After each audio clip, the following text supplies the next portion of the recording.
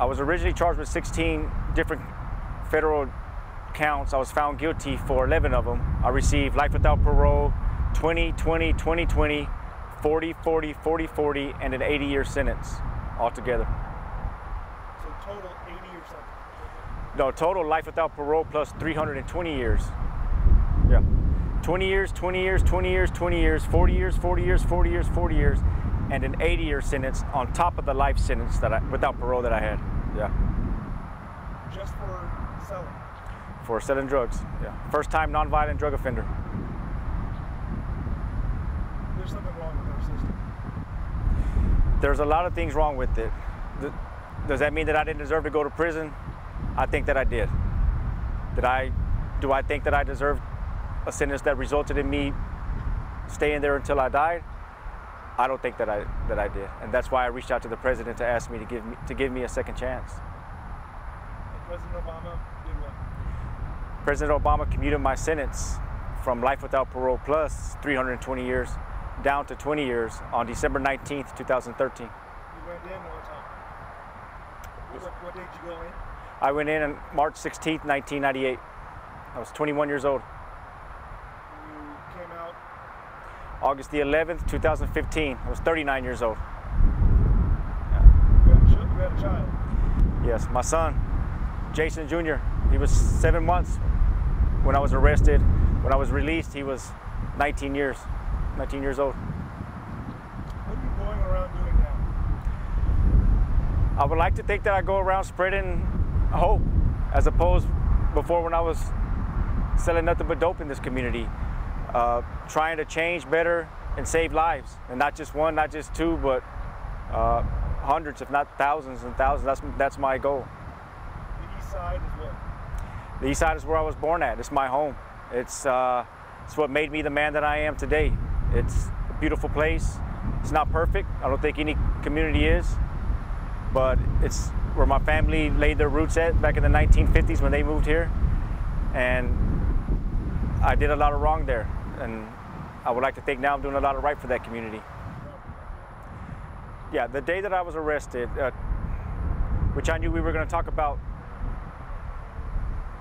throughout this interview, and it was a reason why I didn't want to do this interview, right? I kept on pushing it, didn't answer phone calls, because I knew we were going to talk about two of the most tragic days of my life, right? That was being arrested March 16, 1998, and then my brother's murder on March 28, 2002. Things that I wanted to I've suppressed, that I don't want to think about, right? Because it's hard to deal with them. And to practically relive those memories over, yeah, it's tough. But then I know as well, a lot of the things that I did in the community was tough on a lot of people. So it's just making amends, and I think my coping mechanism is trying to better the community as I've been doing it. You're getting signatures. What's up? I'm getting signatures from people in the community to persuade President Biden that I deserve a pardon from him, and I want my felony conviction completely off my record. I mean, I believe I can tell him that I'm a changed man. I can tell him that all the things that I've been doing and I want to do in the community, but I think it's different when it comes from people in the community, a community that once wanted to put me away, and then now a community that has accepted me just like their own son, brother, as we witnessed earlier, right? A community that now they smile when they see me, right? They hug me when they see me, as opposed 20, 30 years ago, they weren't smiling when they saw me, right? They didn't want to hug me. They wanted to handcuff me. I feel like you're still in prison. Yeah, still feel like I'm in prison because of that hovering over me. When I get pulled over, that's going to pop up on a police officer's a record check about me. If I move into an apartment, if I apply for a job, if I apply for a scholarship, if I apply for a grant to go to college, there's that box that says, check if you've been convicted of a felony. And when you check that box, 9 times out of 10, whatever you're trying to ask for, you're not going to get it, no matter how long it's been or no matter what you've done in the community to try to make up for the wrong that you've done. Say that line again if you still feel like you're in prison. Say that line again. Yeah, I still feel like I'm incarcerated, even though I'm not physically incarcerated. Right? I have a loss of civil liberties and rights that other individuals have that they take for granted. The right to vote, something that I can't do. So in getting these signatures, you're really regaining what? You're hoping to get back what? My freedom. I want it through these signatures. You know, through the signatures, right? I think that's something way different now that I look at it than what I am trying to convince President Biden that my community has forgave me, right? Has accepted me back. But I think during the whole time it was more, the signatures weren't for him. They were for me, so that I could feel that despite all the wrong that I did, that people forgive me for all the wrong that I did. And it feels good, right? It feels really good. Why are you tearing up? Because I carry this this pain of what I did. I mean, my brother, I'm out here. My brother's not out here, right? No matter what happens, my brother died. Right? I walked through those prison doors, but my brother didn't get that opportunity. And sometimes you make mistakes in your life, and sometimes you can't correct them. You can't ask for forgiveness. And I feel that through what I'm doing that for my brother.